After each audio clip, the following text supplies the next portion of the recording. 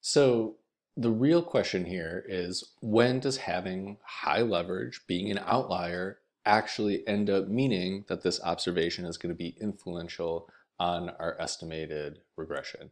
And so here's another example. We'll say that the blue point is an outlier, but it's not necessarily an outlier with regard to x. It doesn't have high leverage. Now, this is what the fitted line would look like with the full data set, and this is what it would look like after. And again, you can see that this outlier did not have a large influence on the fitted model.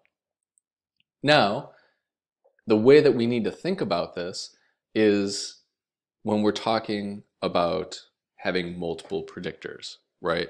When we're thinking about it in the context of multiple dimensions, we need to find observations that are outliers along multiple, that cut across multiple dimensions. And so here we can see, again, this is our covariates, and this point with high leverage will be outside of the cloud of the observed x values. This blue point has high leverage because it's outside the cloud of the covariates, in the sense that it is abnormal, an abnormal representation of the relationship that most of the other points seem to be following.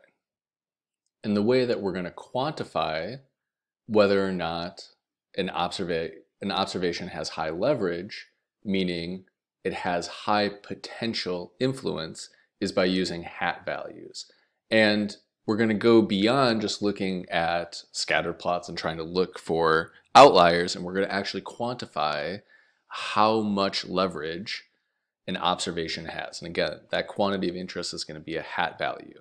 And really, again, I don't want to go through the specifics of what exactly each thing is in the equation first. I want to highlight that this is distinguishing how close this observation is away from the mean, so the center of the cloud, as well as trying to get a handle on how far away all the other observations are away from the mean. So that's what's in our numerator and our denominator. Essentially, this is just like an average of how far away this one observation is from the center of our x's in comparison to all of the other ones.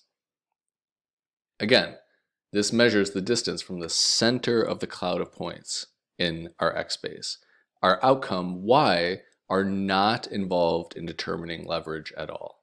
So again, this is concentrating on outliers that cut across our multiple dimensions of predictors.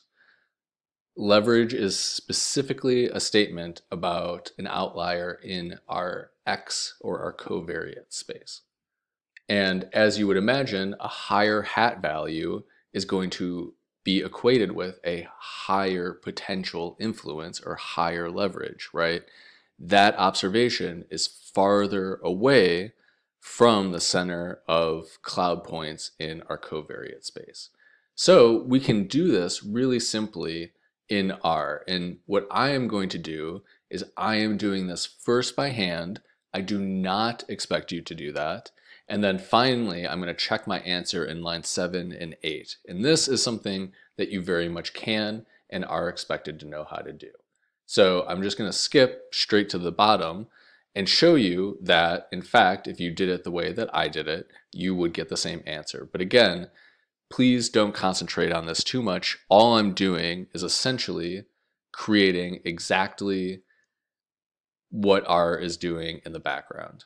So I think what's really consequential here is how do we determine if an observation is potentially committing undue influence on our estimates. So H values are always going to be bounded between 1 over n and 1. Now, importantly, when we sum up our hat values, this is going to equal the number of predictors plus 1. So if in our example before we did sum hat, we'd get 4. Now, why was that? And that was because we had 3 predictors. Now, another thing to note is that the average hat value is just going to be the sum over n, right? Now we can compare each individual hat value to the average, and if it's much larger, then the point had high leverage, and if not, then we'd likely conclude that it didn't have much potential to impact our estimates. And we can often use the criteria of 2 of times k plus 1 over n, or about 3k plus 1 over n as a guide for high leverage typically as well.